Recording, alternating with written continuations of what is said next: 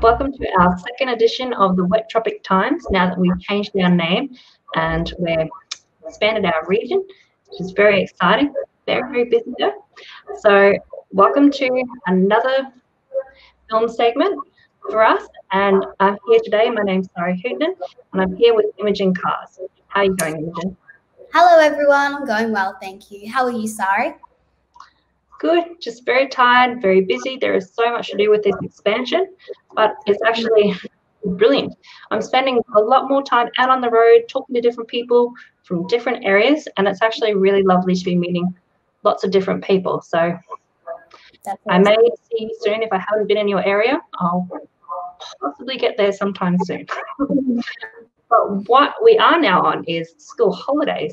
And I'm hearing there's a little bit of action happening around Mission Beach area. Is that true, Imogen? Yeah, so much. So as it's coincided with the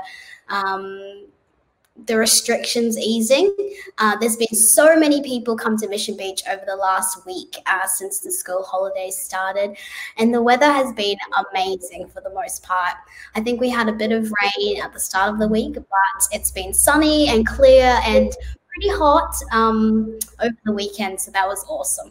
It is a bit windy though, so I've had a few townsville people around the area say like it's so cold, but I'm pretty cold too. But I think all of the southerners are enjoying the heat, so that's good. Every campground and caravan park around here is fully packed out, and yeah, the town is just buzzing with people and kids, and yeah, it's a good place to be. Yeah, I actually spoke to somebody recently about Babinda Boulders. So they've eased their restrictions as well. And they're only, well, as far as, I'm not sure if it's changed because we did have those changes more recently. But the last I was reported that they were allowed to open 10 sites at the boulders. And then the council comes in and does regular cleans to make sure that they stay COVID safe. And is that true of every other area? Do they have to maintain their COVID practices? Yeah, well, all of the caravan and camping facilities, around Mission, they are doing like deep cleans and sticking to their hygiene protocols. But I've just spoken to the people at Beachcomber Caravan Park in South Mission this morning, and they are packed with 300 people. So I'm not sure what the restrictions are now with like how many you can have, but it seems like you can have a lot. So it's really good. Yeah, I actually thought it was kind of almost back to normal because wasn't a week early for stage 3 restrictions, if I remember correctly. Yeah, I'm pretty sure we're relatively back to normal, but we're just not allowed to have Victorians come in because of the concerns that were happening in Victoria.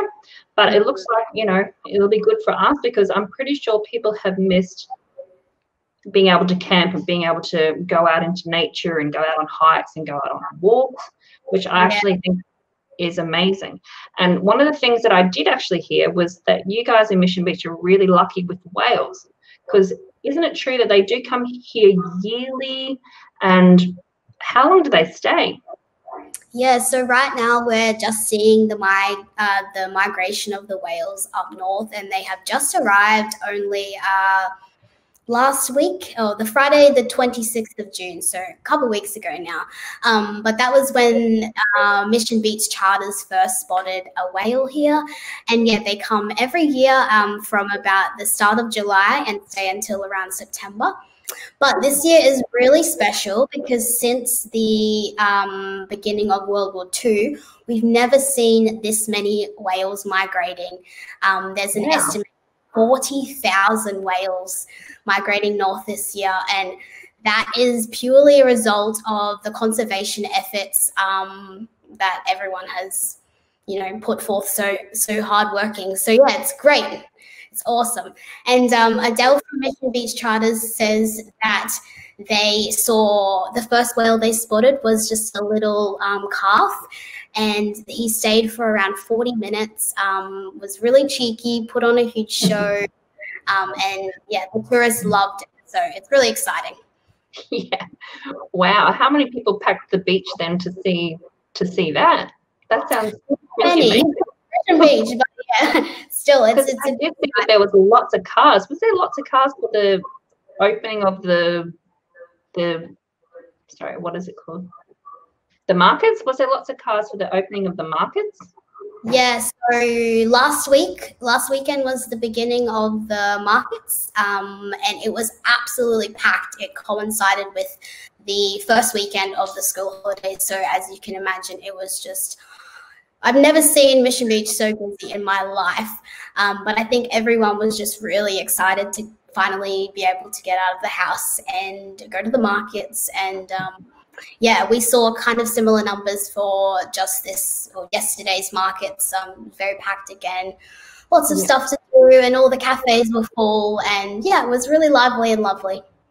Yeah, so I guess I was just wondering, is now that it's packed and these markets were happening, how does that fit in with the whales? Did they all go down the beach to see the whales as well?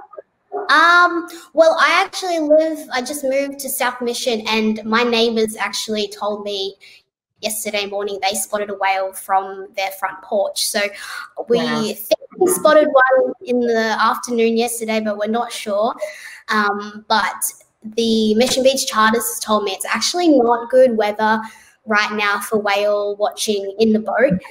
It's been so windy, and like prime conditions for spotting is flat, so you can see the spurt of the water and stuff. But I assume that people will be keeping their eyes out from now. And I know that Nancy Lowe from the Water Taxi, she spotted some from Dunk Island. So yeah, I think everyone's keeping their eyes out.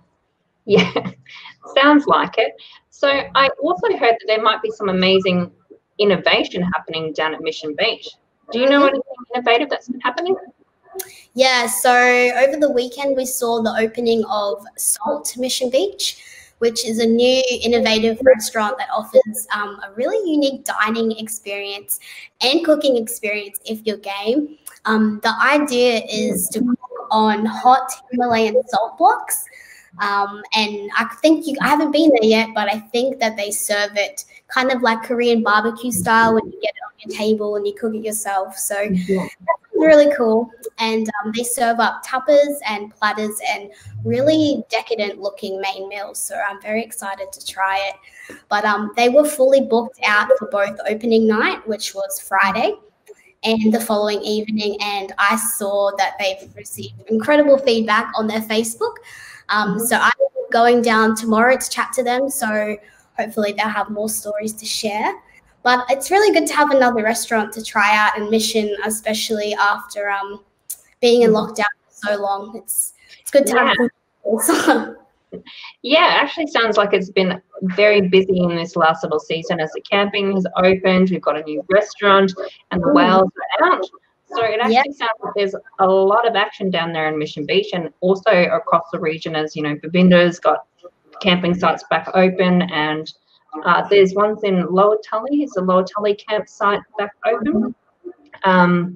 So yeah, there'd be I think there's a few across the whole of the region. They're all starting to get back into our normal travel, because essentially one of the areas that I think that people have missed is that we are a spot for people as they're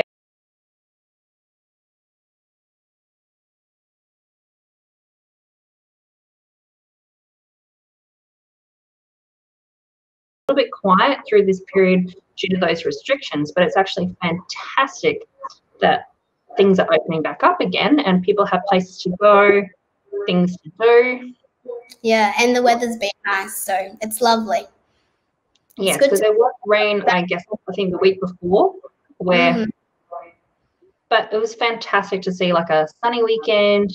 So hopefully we're into that colder season where the rain is officially stopped, because the last I heard it tends to be the Tully show is like the cut line, the deadline for when the rain kind of starts to then ease off fully, because yesterday it reduces just around I think February, but it actually kind of officially seems to go a little bit more quiet as the cold comes, and the cold tends to come in our area, well, what we consider cold, because obviously we're not southerners. It comes a little bit more cold just after the Tully show, and that's when the cane farmers have told me that's when they tend to get no rain at all, generally speaking, for at least a couple of weeks to finish the cutting, and then hopefully it's done by November. So hopefully we're now got that easing of the rain. I actually personally invested in some Bunnings brollies because I realised we're having this last spell of rain. But now it's stopped. So next year. We'll be back. Right. Well, I'm going to say goodbye, and we'll catch up with you guys next week. Wet Tropic people. See you later. Bye. See ya.